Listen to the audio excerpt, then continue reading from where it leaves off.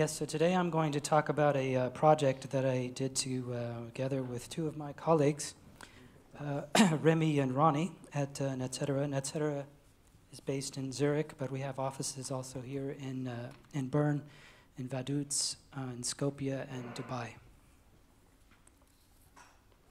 So what I'm going to talk today about is a project that we did, and hopefully I can make a case for using a sort of a remote desktop with big data in the cloud. So that is, if you have a lot of data, instead of sending all of that data to all of the users who might be distributed throughout the world, have the data be in the cloud, and then let them sort of log in remotely to sandboxes that are in the cloud next to the data, or close to the data. The second case to be made will be for automating immutable system images. So why do you want that? So why do you want your system images that are in the cloud to be automated and immutable?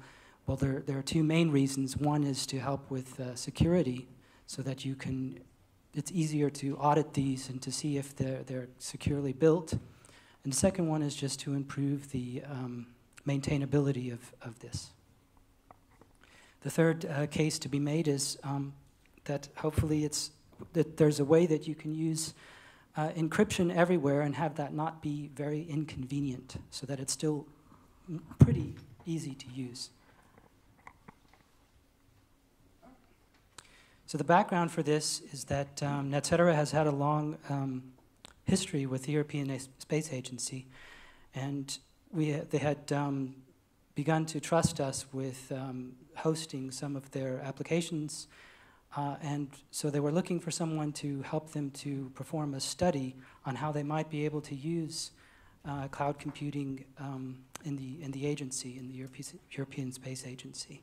Now, the reason why they were looking for this, or looking at this, was, or there were several reasons, obviously, but they're the same kinds of reasons you've heard already before, that everyone else is doing it, that it seems to be that it can be cheaper that way. Also, it can stimulate industry, local, in this case, European industry. And so because of this, then they obviously wanted to investigate how that could be done, but they had a pretty strict set of criteria that they wanted us to follow into making this study. So we not only had to look at case studies about how other people are doing it, but also to really look at every aspect they could think of. So the legal aspects, the security aspects, the industrial aspects, and all of these things. So we worked on this report and on this study over the course of 2 years. In the case of doing that, we had identified a couple of use cases. And in fact, they have already been using these kinds of use cases internally, and so we wanted to then show how that could potentially be made done even further. So one of the particular ones, you see here that there's something called free data access in the cloud, where free has kind of a small print, and what that is the European Space Agency creates a lot of data that is pretty much free. They want anyone to have access to it, but not so free that that once one person has it, then they can distribute it to everyone else, and then sort of cut out the space agency. So they want it to be free, but they also want to sort of know who is using it. So they have you register for that data, and then there's other data that's that you should make a proposal for, a scientific proposal, how you're going to use that data, and then they have you allow you access to that. So we're mostly talking about this kind of free data. So because of that that study that we made, one of their existing partners came to us and said, well, we have actually an existing system that we use that we would like to consider doing in the cloud. And it was the group that was doing the grid computing for the Earth observation part of ESA in Italy. This is done by Terra Dua. So they formed a consortium together with us and T-Systems about looking at at being able to do this. So again, the situation was that they had big, free-ish data. And the problem is the way they were doing up until that point was that whenever they would have a collection of data and they would want to allow users to have access to that data, they would send out DVDs. And it was something like 30 DVDs to every user who ever wanted it. And so it was just a lot of effort and a lot of cost, and it was slow, and the data was out of date quite often. And so the idea was, instead of sending the data out to the users, why don't we put the data somewhere sort of centrally in the cloud and then give users access to that data? They would have to do it remotely, but it would still be a lot easier for everyone. Now, one of the reasons why this was kind of a scary idea was that the developers are kind of nervous about their code leaking.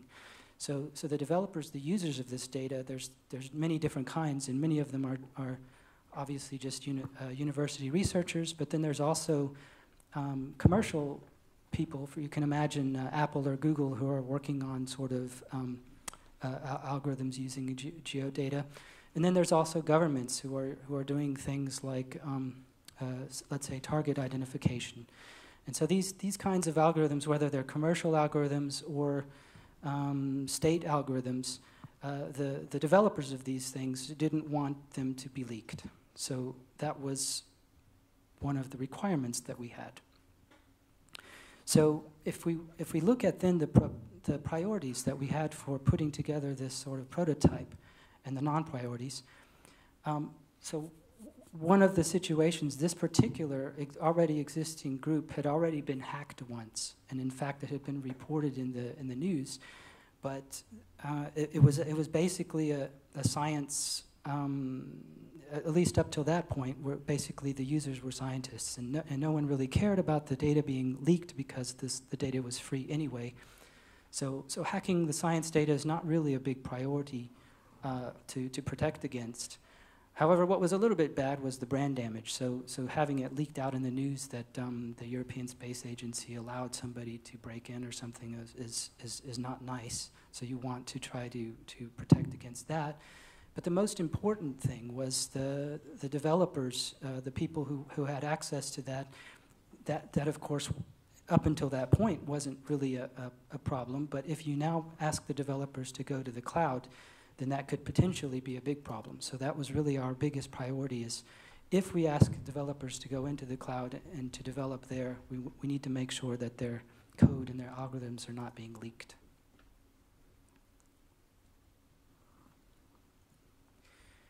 So we've already heard today about Edward Snowden, and I'm sure everyone here knows about it, but just a little bit of information back there is that not only is it the case that there are cloud providers such as Google and Microsoft and so on that have allowed the US government to have access through this safe harbor, for example, but even in the case where they were allowing it, the government, NSA in particular, was going behind them anyway. And so, for example, in the case of Google, the Google engineers got very mad when they found out that, hey, we've already been voluntarily complying, and here we hear that you're being sneaky and finding these points where you can sort of tap into the line whenever we're going in between our back-end data centers. And so they're already taking steps to encrypt even their internal back-end fiber to protect against that sort of thing.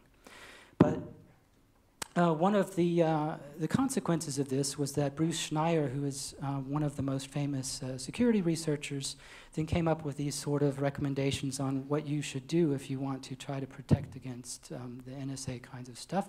So he gave this list of 5 things, which was in a Guardian article. The first one is to hide in the Tor network, so that you see a little diagram over there where you can sort of hop around anonymous nodes in the network so that it's hard to trace you. That is the only thing, that one is the only one where we don't have built into our system. It turns out we built our system before all of this came out, so we were really happy that 4 out of 5 were already covered from these recommendations. But that particular one is not one that we have built in, and it's one that you might be able to use as an end user a little, if you like, but it's not part of the system we built. The second one is to encrypt your communications. So that's a little bit obvious, and everyone does that today anyway. You use SSH to go to remote systems, or you use TLS or HTTPS, that sort of thing. The third point that he recommended, I just summarized it here as encrypt data, but his point was, if you are determined to break into a system and you have enough resources that, like the NSA does, then they'll probably be able to break in. But you want to try to make it hard for them. So make it difficult, and then it's just less likely to happen. So he was recommending things like air gaps. So in other words, don't even connect your computer to the network. But of course that is not what we want here. But at least when you do put the data in the network, then you should encrypt the data. And so that's what we want to do here. The number 4 is to be suspicious of commercial encryption from large vendors. And it's exactly this reason, I mean, that you hear that Microsoft and other providers are having providing sort of backdoor kinds of things to various governments.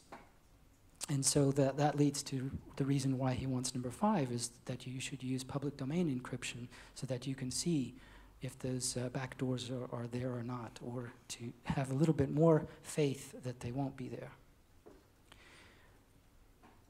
So to look at the architecture that we came up with for this prototype, the main idea is that you have a large server that's in the cloud, or let's say, to start with, on the far right, you see the space agency's own systems. They have their existing portal that they had been using for grid computing. They had a catalog of all of the data, and then they had also some system administrators. And then on the left side, you see the users. So these are the developers who would actually like to have access to this large amount of data, and they're dispersed all over the world. And so, yeah, the idea is then you put this stuff into the cloud. So this sort of cube, this large box in the middle in the cloud is a server that is a file server and a network file system that has the largest amount of data is this data that we don't care about too much. It's not secured. But what we do have is home directories for each potential user, and those home directories are encrypted. And in fact, they're encrypted by the end user themselves, so that neither the provider, the cloud provider, nor the European Space Agency administrator can get access to that data when it's on the disk. So these things, basically, you have these sandboxes.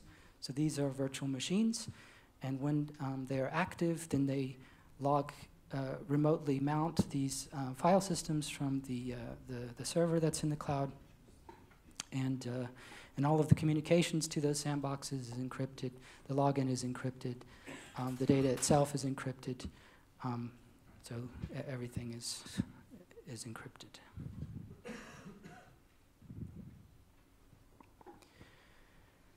Now, another question you would have is, okay, how do you get that large amount of data into the cloud?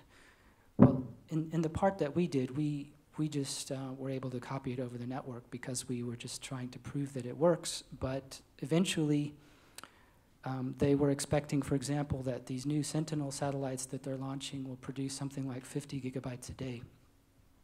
And so, obviously, they're not going to try to pump that into Amazon, but there can be large amounts of data that they will eventually want to be in the cloud.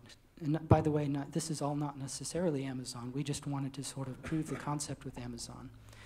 As I noticed earlier, or as I mentioned earlier, one of the consortium members was T-Systems, and so obviously T-Systems is hoping that this whole thing will live on a T-Systems cloud rather than the Amazon cloud. So anyway, but you're still left with the question, how do you get a large amount of data? Well, So you can see here Amazon even has helpful rule of thumb here telling you how, based on how fast your network connection is and how much data you want to have there, how many days you can expect it takes to transfer it over the network. And so it can be actually quite a bit faster just to put a lot of magnetic tapes or disk drives in the mail, and you get a lot more bandwidth that way. And so Amazon offers a service to do this where you can it's even automated. You make a request and say, I'm going to send you weekly my disk, and you're going to send it weekly back to me. And then they even let you figure out how much it's going to cost and how long it's going to take to upload that. And so you can have a whole process where you figure out how to do that. And I'm pretty sure Amazon is not the only one that offers this. It's been a while since I looked at that, since we did this study back in 2011 or so, but I think at the time at least Rackspace was also offering this, and I think there are others that do as well. So one of the things, as I mentioned earlier, is you want it to also be relatively easy to use for the end user, for the developer. So you have all of this encryption everywhere, but it can still be it can be sort of not so nice to have to always type in passwords and everything. So what we tried to do here is this is showing what it looks like the first time you use it. What you have to do is you have to go to the portal where the system is, and if you're already a long-time user, then you might already have some certificates there, and so you can just download some keys that you install on your local system, in this case PuTTY or SSH, and then you use that to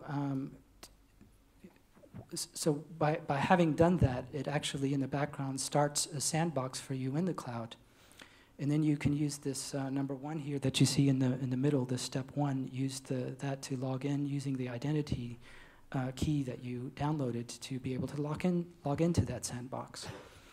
And then the very first time you do that, it will prompt you to enter a passphrase for your encrypted files that you'll keep on your system there. And it's very important here that when you do that you remember that, because you are the only one who knows that passphrase, and there isn't anybody that can help you if you forget it. So that was the one time, the first time you use it. Now, what about every day? So now that I have established myself, what does the daily routine look like? And it's basically the same steps 1 and 2 you see here. So you just log into the system remotely, and you have to enter your passphrase to have it unencrypt your data after it's mounted on the sandbox that you're logged into. I'll skip a lot of these details here because I think our time is a little advanced, and yeah, it's probably kind of boring anyway. Speaking of details, so how do you do that? So there's actually a lot of ways that you can encrypt file systems under Unix-like systems. So we evaluated, here in this case, there were 6 or so different possibilities, and we tried to look at the pros and cons. What are good about some things, bad about other things. So for example, the performance of one way might be better, but it's less flexible, or it's harder to maintain over time, or it's not very well supported. You can't expect 5 years from now that it will still be around. These kinds of things. So based on these kinds of decision criteria, we, together with the Space Agency, decided on using this particular option of using EncFS over NFS. So what that is that you're just using the normal network file system, but on a file-by-file basis, it's automatically encrypting the files and decrypting them for you. And so this actually turned out to, one of the reasons why we liked it, it was more performant than using block-based encryption or having everything in the user space. Those were the other options. Now, getting to the part of wanting to have the system image be automated and mutable, We at first started using this spin-off product from Red Hat called Box Grinder. It was actually really convenient because the configuration file is exactly that you see here. I mean, it's only about 15 lines of configuration or so. And you could, based on that, you just run this script, and about 10 minutes later, you have a base operating system. So that was quite nice, but then, and another nice thing was that we only need to change 2 lines in order to switch it from being a Fedora-based system to a scientific Linux-based system. And because that was the requirements of, so we do development on Fedora, but they needed it to be deployed with scientific Linux. The problem was this Box Grinder seems to have gone to sleep about a year ago, or a little bit more than a year ago. And so now we have to use a different software called Appliance Creator. That's the same one that, for example, Fedora uses. And so now it turns from this 15-line script to about 150 lines of shell scripting. But it's still automated, but it's a little bit less flexible. It's not easy to switch back and forth between Fedora and scientific Linux. But the main requirement is there, that it's automated. So that previous slide was just the basic operating system. Now you want to be able to customize the server side. So this is the thing that serves the files using NFS. And of course, you also want a script to set up the sandboxes themselves. Without going into too many details, so we have about a 500-line script that then configures your firewalls, the NFS and auto file system, installing certificates, doing LDAP configuration and syslog configuration and that sort of thing. So with some things, it's really quite easy to do this because you have nice shell script interfaces, and it makes it really easy to even glance at it and say, oh, okay, so there's a list of the firewall ports that are open, so that's easy to audit. But in other cases, it's not quite so easy. So whenever you're configuring an LDAP, for example, at least at the time that we wanted to do it, it was a little bit more involved. And that was kind of also one of the tricky things. So much of this stuff was pretty straightforward, but the LDAP configuration was something we did a little bit tricky because it has a integration with SSH so that you can centrally control an LDAP directory to allow determining whether or not a particular user is allowed to log into a particular sandbox by enabling or disabling the certificates. And so that was a little bit involved, and that's probably the biggest part of this 500 lines. The other script for setting up the sandbox itself is a little bit smaller, and it's more or less the same kinds of things. But we also wanted to really do as much as we can. So, for example, we encrypt the swap space and some other details like this to really try to make it to make it robust security-wise.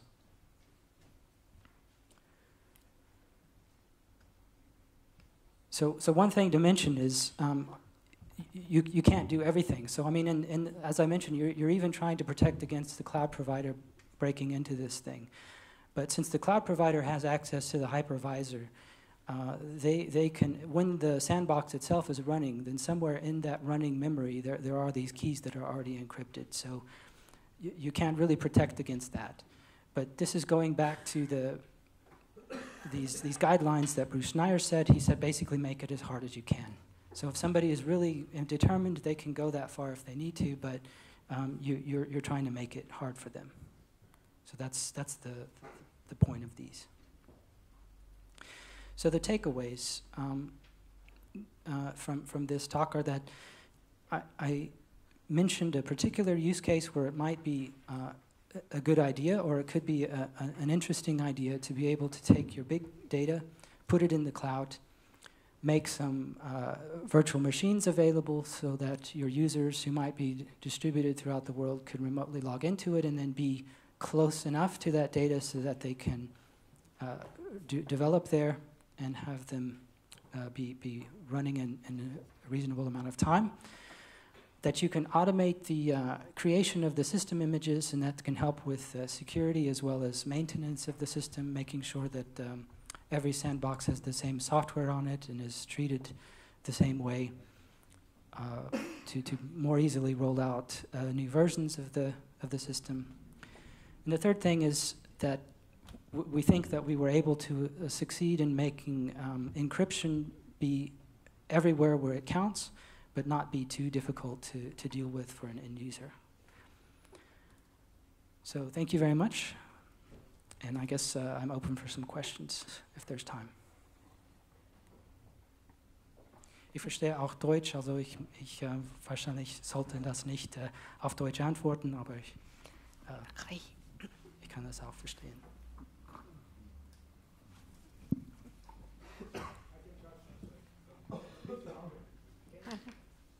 Es ist besser, Sie benutzen das Mikrofon. Would be interesting to know where the keys are stored. So the keys, so there's a lot of keys. so you're right. So the original keys that the users have themselves are from the existing system, where they're based on this grid, this previous grid thing. So that they would live here in the portal at the top right. So yes, that's true. That's one of the points you would have to worry about there, because if you have access to those keys, then you can derive the SSH keys yourself. On the other hand, since these are X509 certificates, if anyone realizes that these have been compromised, then they can revoke the certificates, and they're only using ephemeral SSH keys. So those could then be revoked and not saved anymore. And then the other keys are the keys, private keys that are on the end users systems themselves. Thank you very much. There is time for some more questions.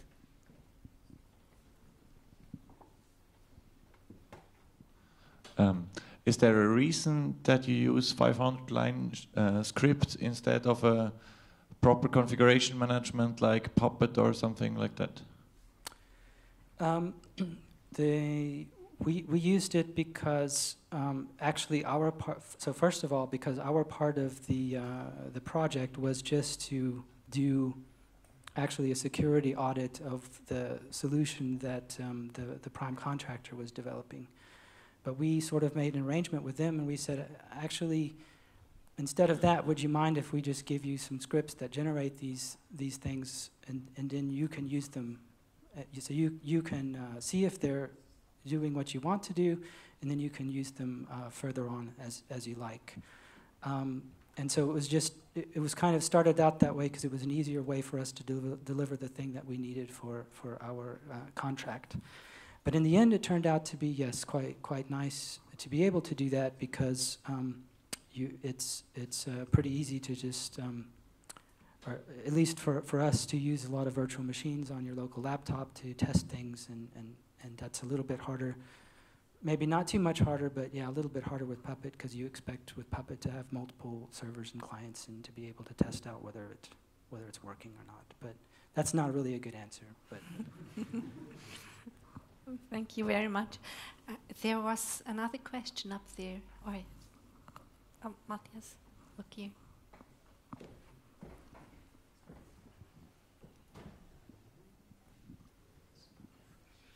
So you mentioned at one point that you were encrypting on the file level with EncFS because you found it more performant than encrypting on the block level. Yes. Could you elaborate a bit on that, please? That was the conclusion by our main guy, Remy, who's our main cloud guy. So I'm going to try to remember exactly I know that he set all of these up himself and actually tested them on the system. And so based on his test, that is the result that he came up with. And I have to say, I can't really say exactly why. Now, it could be something about the fact that the usage pattern of how you use the data. So if you are going to do transfers all day long, then it might be that the block encryption makes more sense. But if you're sort of just doing individual files one at a time, let's say, that can be cached locally very easily, then maybe that's why the performance worked out better for him. So I'm afraid that's not a great answer either, but at least it is something that we did actually investigate with real systems before coming up with that conclusion. But sorry, I can't tell you the details. Thank you Okay, very much. thank you very much.